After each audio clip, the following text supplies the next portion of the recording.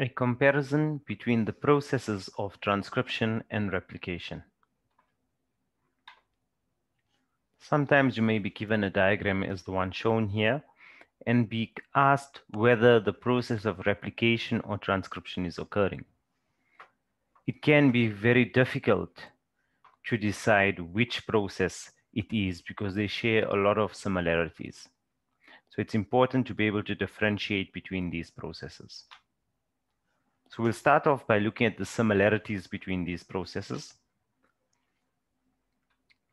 Firstly, we find that both of these, namely DNA replication as well as transcription, occur within the nucleus.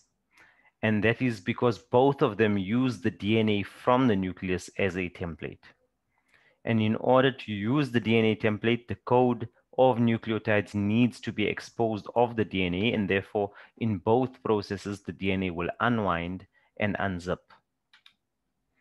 We find that there's complementary pairing in both of the processes, albeit the nucleotides different in each of the processes, but we find that complementary pairing will occur on the template in both of the processes.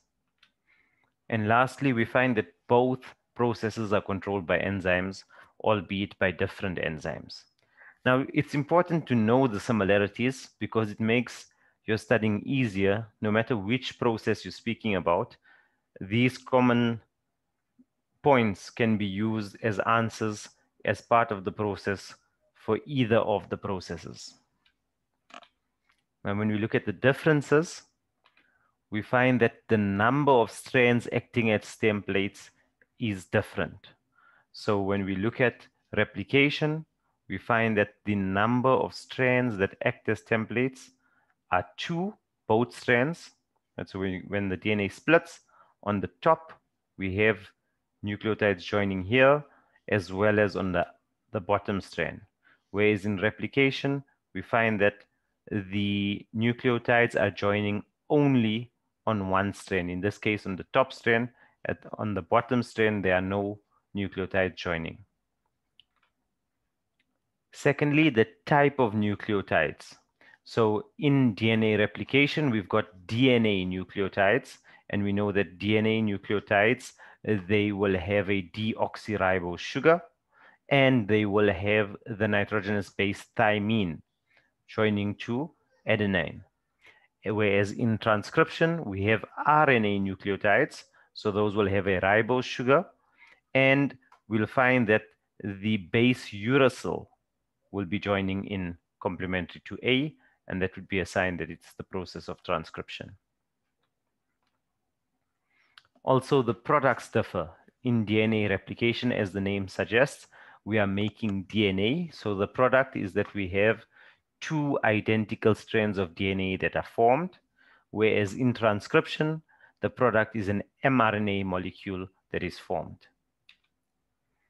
The length of the DNA used is another difference, where in DNA replication, we find that the entire code of DNA is going to be copied from the start to the end, whereas in transcription, it's only a small portion of the DNA, which is known as the gene, which will be copied in the form of the mRNA. Now, if we come back to this question that was showed earlier, we can see that the template is indicated at the bottom, right? This one, you can see the sugar phosphate bonds are already formed here, and this part is acting as the template for the process. They're saying it's the unwound DNA of the parent strand, the original strand. And here we've got nucleotides joining in. We've got an A, we've got a C. We don't have what's joining with the A. So one clue would have been what joined here. If it was a T, then guaranteed the process is DNA replication. If it's a U, that would be transcription. The only clue that we can get here is if we look at these nucleotides, you can see it's written here, DR, which means deoxyribose sugar. And these also include a DR, a deoxyribose sugar in the nucleotides that are joining. And because it's a deoxyribose sugar, that means these are DNA nucleotides, and this would be representing one strand of the process of DNA replication.